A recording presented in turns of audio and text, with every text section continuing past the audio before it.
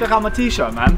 Hey, swag lord. It's a swag lord lad. It's actually cool because this was designed in Need for Speed Underground 1. If you like 420s and if you like 69s. And Noddy. And Noddies. That's the t-shirt for you. 3 Noddies in the There's not many of these left, so go cop them quick time. No, we're almost out. What are we doing today, George? So today we are going to walk you through our lovely E36 skid box.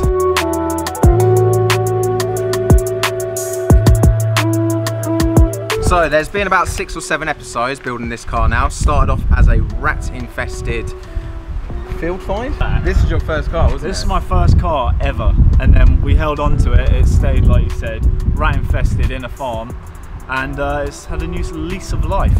As you can see. Ta-da!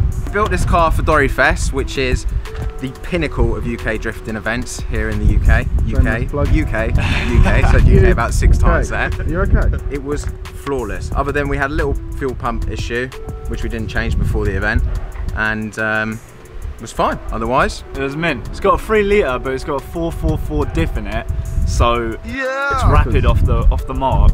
Doesn't have a high speed, but yeah, it's fun. What does the audience think? That's all you need to know. This started off as 318 manual. 8 valve. We were going to contemplate using a 318 at Dory Fest. I'm glad we didn't, because it would have been absolutely pointless. So we should probably start off with the piece de resistance.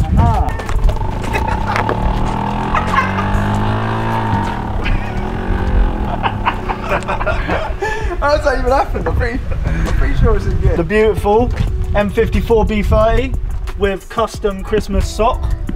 These are that is legit. These reservoirs tend to leak a lot. That's the power steering, so we put a little socky on there, and this sorted the job right Still out. has kind of exploded. Kind of leaked a little bit up there. This is thanks to our wonderful in-house designer. Gavin!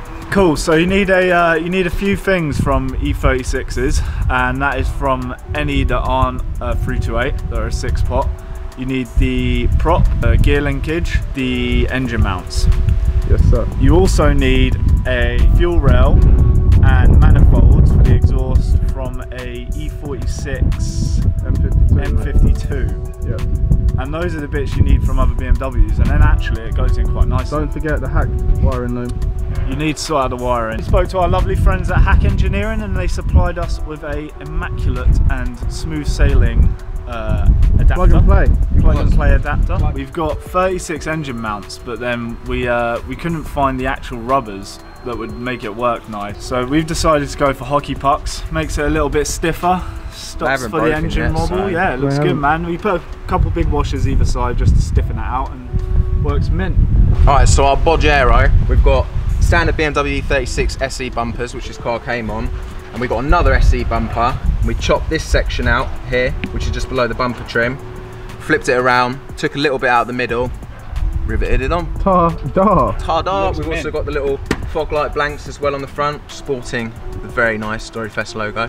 So you can see here, someone dropped an engine, it shattered the glass, so decided that it actually kind of looked cool without the glass, so I removed them.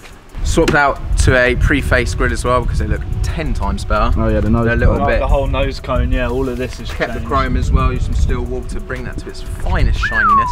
E46 M Sport side skirts, flipped back to front and then chopped to make them fit. And these are off a coupe as well. These are M Sport coupe ones. It's coupe, bro. We're not American. Coupe, coupella. We're not French either. Coupe. Still on the aero here. Some more bodge. BMW E36 SE bumper. Similar to the front. ×2, basically just ×2. Chop it below the bumper trim. Pop it on. It's quite funny, really. A lot of it is actually the original kit. We've just got another one and chopped it and extended it. So it's purely because we can't afford anything else. We don't have any spoilers or anything, but we're working with the idea. Like it clean, man. Yeah, I mean, if you've got an idea of what you like to see on this, drop us a message, and even better, send us still time. Big wang. Oh god. Right up here. Mate, your dog's savage. Oh yeah, we tinted the lights. It's a perfect colour match, as you can see. Yeah, so if you haven't watched any of the other videos that we've done on this car, go back and check them so you can watch the full build of this car. But we basically stripped the whole car on the underside, so took off the subframe, all that sort of stuff, got it all powder coated in a nice shiny silver, polybushed it all, put in new rose bushes, all that stuff. It's a spare wheel well. We also did a spare wheel well delete. Oh shit, anyway. It's actually red. Some crappy metal. I think that's a 6N tube on it. We've done that. We've done that because we haven't got any bash bars, and it makes it a little bit easier to access the jack, because obviously you cannot get, once you deck the car off, you cannot get a jack underneath because of the spare wheel well. The rear suspension, to get 36s, this decked off, there's a number of ways you can do it. We've gone for a little bit of a bodge. Mini Cooper S rear shocks of a R53, I believe, and we've got hyper brake rear springs on the back, which are... But they don't exist anymore, so you can't buy those. I'm back do some, but they're about 2.5 inches tall. They're literally diddy. You've got to run the adjuster cups all the way to the top, otherwise it's undrivable. But yeah, what you want is short shocks, high spring rate on an E36. 16k on the back. So we also had Febby come on board to help supply a load of parts for this car. OE matching quality, which means it's basically meant to be as good as OEM. We've always used them. They've always been really reliable. They sorted us out. So big up. So yeah, they gave us like wheel bearings, centre bearing, donut, I think. Discs, pads. They really blessed us, to be honest. Saved the pocket a little bit, even though it's still got a hole in it. We do have a hydro, and we've gone for a twin caliper setup. That means we got 2 sets of brakes. Hydro does one set, foot pedal does the other. So, and it is dreamy as well. Mate, it's minimal effort to pull that thing. Minimal effort, and it doesn't mess about with your pedals. Like, they feel good. Do nice things to the underside of your car and then deck it off and ruin it. It's worth it. We've gone with the Club Sport Style 71s on the rear. They're a 2-piece wheel. These are quite cheap at the moment, so go get them before they get really expensive. Might try relip these at some point. They look like fake Blitz 03s. Pretty saucy. And on the front, we've got some Brock B2s, I believe they are. Mate. £50 Jamie bought these for. Get your Brock on. Actually, we should probably talk about the front as well. Oh, the front's clapped, mate. We got custom lower control arms. Extended we boys. have cut and welded knuckles done in-house, and they haven't broken yet, so that's a positive. Purple steering rack as well. Purple tag rack. All essentials to getting that ultimate lock for when you're going full sideways. It does have quite a good lock. It does have good lock. So for the livery slash paint job, we got our initial inspiration from an AMG touring car. It doesn't look like that, but the color pattern, the color scheme is the same. The color palette is the same. We've always wanted to two-tone a car, and we thought this was a good excuse for our first attempt. So we've gone for gold at the bottom. That is a factory BMW colour. That is cashmere beige. Cashmere beige? What's the green? And the green is Boston green. That's the colour the car came in. So Jamie's put a nice, lovely wall tap on there. That is decent. That's what we like to see. We've gone for the classy pinstripe along the side, going into the gold and chromed out Weaselworks logo, and then we've thrown on some of our friends on the side. We got Febby, we got Roll Hard, we got Tucked, and then we got some Weaselworks adjusted original logos. All right, passenger side. Obviously, because you do an engine swap, you've got to have a fire extinguisher in the car. I mean, we wouldn't actually if we didn't have to for track. I think it's probably worth always keeping a fire extinguisher in your car. It'd be a shame to lose all the effort that you've done. So very standard SE setup in here, all the grey stuff, all the crap stuff. But we did put a M Sport E46 passenger seat in, which we got for free. Good bolster on them. All you got to do is just drill out the bolt holes a little bit. Fits in a dream. eBay special hydro, but then we've gone for a higher quality Willwood master cylinder with the reservoir on it, because we're running a separate system for the hydro. Recommend doing that because all the other cylinders break and it's just not worth the money or the time. And the mounts do as well. The mounts buy the chunky boy off of eBay, they're flimsy as hell, mate. Won't name any names, but I've been dealing with a lot of... If you need a hydro install, hold on. We do this a lot. E46 armrest looks clapped, I agree. nah, it's very handy. I'm going to put one of these in my car, I think. This is a short shifter, cheap eBay thingy that was gifted to us, and it's really hard to find. First and third and second and fourth and fifth and reverse are the only ones you can actually find. So yeah, get a good short shifter. I think this is a Driftworks wheel. Yeah, that's actually a decent. This is a banging. This is a good job. I like this one a lot. Scott's cushion because he's a short ass. We have a junior Sparko seat. This is tiny. It hugs you very, very, very nicely. I'm sure my ribs are very bruised after that weekend we've done it. You need the key, mate. You need the key. Here you go. This is a multi-purpose procedure. Right now I can't even. In gear.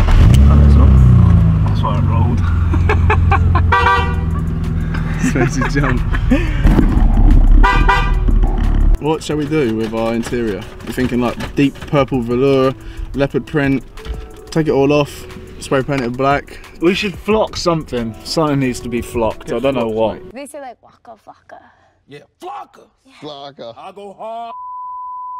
So before we go into doing some naughty duggets, it is worth mentioning if you want us to swap your engine or do anything on your car, then we are the people to go through. We have an E30 over here that's had a 6-pod swap, so that's something we can do. There's another E30 at the back of the shop that's got another 6-pod swap. There's a mystery vehicle here with a large package. That's a very special yeah, swap. I don't think anyone's ever done that before. Not telling you about that one. We're either brave or stupid about that. But anyways, mechanical stuff. Everything apart from bodywork, please. I hate that. Right, Alfred, your turn to drive. Good boy. All right, Alfred, you up for your first Dugget challenge? Let me shut the door. Go.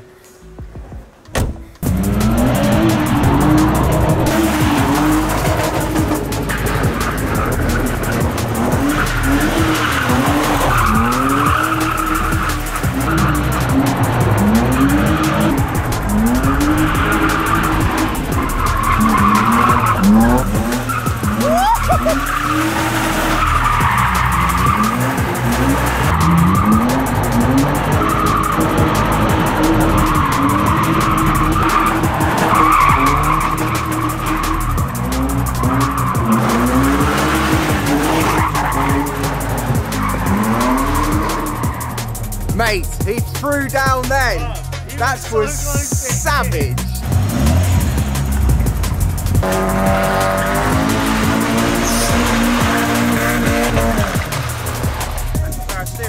No way.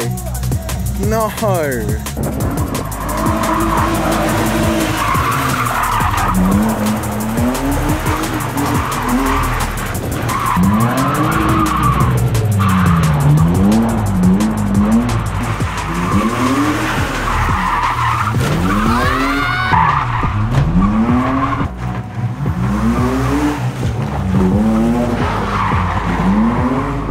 Alfred, brother, Spuds.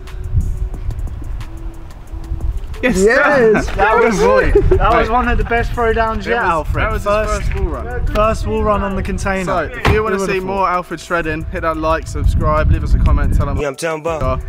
You want any work done on your car? Me and George are the Bald Brothers to do that for you. Hit us up, go on the website, cop yourself some new Weasel Works merch. That's it. And bye.